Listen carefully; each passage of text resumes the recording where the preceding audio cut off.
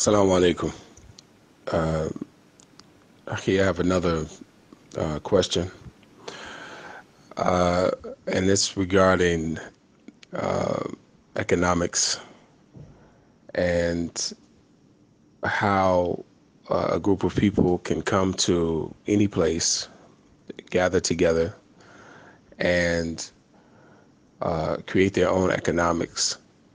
Uh, what exactly? How could you plan for that, or is it something that is planned, or is it something that happens naturally? This one's a barber. This one has a grocery store. This one is a plumber, and this one is that. And then they just naturally patronize one another, and because they live with one another, and they only go outside of that group when no one in that group can provide the service.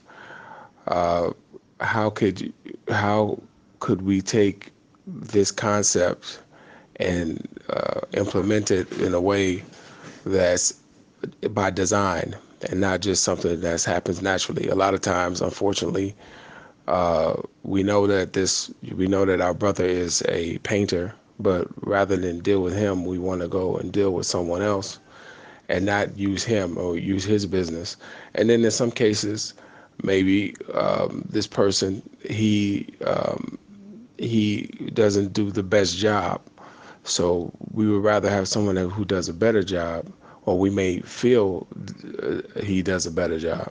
But anyway, the question is how to come to a place, whether it could be even a city in America or to another country, and apply this, enrich ourselves by patronizing our own businesses and establishing our own businesses amongst each other and circulating our wealth. So I guess the question is the power of circulating the wealth, and what does it mean? What's the core principle of that, so that we can understand that in the beginning, and then how to establish that by design, rather than rather than it being like a natural occurrence, but something you say, okay, this is what we're going to do, intentionally do, so that we can enrich our own community. Assalamu alaikum wa rahmatullah, Brother Omar. Yeah, economic cooperation, I think, is it's an outgrowth of some deeper rooted fundamentals in community and personal development, and how people align themselves with either family training, personal training, historical patterns. And the fact that we find many African Americans who have skills and resources and businesses find it difficult to patronize each other in these enterprises, whether they're in America or in other places, has largely to do with the same issues that we discussed in a previous Hijrah Note, that we have been systematically disconnected. And some of it has been because of our antiquated coping styles. Let me put it like this. During slavery, there were some coping and survival mechanisms that were both culturally and psychologically rational for the slave to not have a vested interest in cooperating in terms of hard work with his or her enslavement. So laziness and the inability or the unwillingness to work was a rational choice mechanism because the slave had nothing to gain from working hard from slavery.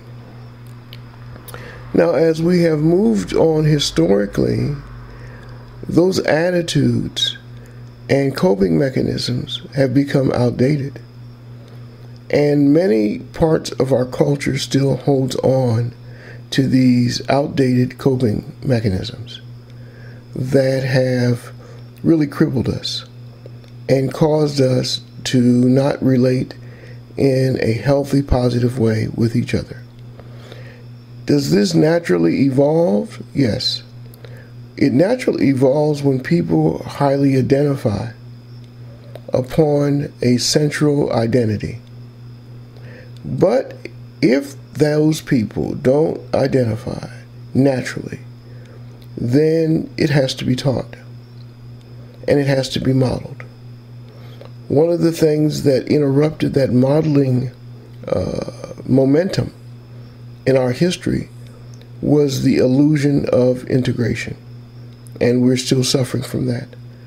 During the 1920s, 1930s, and 1940s, there was a flurry and wellspring of African American economic health and activity because we depended upon ourselves.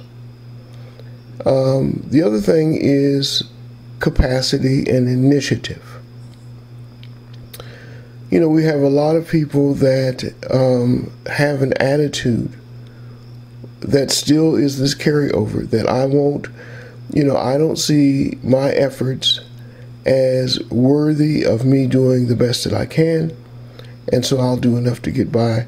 And therefore, we don't patronize each other because we see that the quality that we're paying for is absent. So we'll go to, the Mexicans, or we'll go to the Jamaicans or someone else if we want to see someone put in real hard work. This affects the Muslims and the non-Muslims as well. Maybe not the Muslims as much, because we have been able to benefit from earlier movements in Islam that focus on self-reliance and self-help and do for self. But a lot of that has faded in recent years. So we need to really think about how do we develop institutional and organizational behavior to address these problems inside of our masajids and Muslim schools and family discussions. A work ethos, a central core value of work initiatives and self-help and reliance has to be taught to the children. This has to be a community vision that is, embraced by everybody. We can't just educate our children for them to go get a job. We have to educate nimble thinking and initiative and the entrepreneurial spirit in our young people. And we have to embrace it ourselves. So I want to leave here. I'll just drop here the conversation and pick it up again and do a part 2 in this. Because as you know, when I was in Egypt with you, we talked about this quite often. And, I think I did one of the talks, the halal breakfast and brunch talks, rolling like a Kabila, and our self-reliance talk addressed a lot of these issues. And I'll pick this up later on, inshallah. Okay, Aki, let's keep this going. Assalamu alaikum wa rahmatullahi wa barakatuh.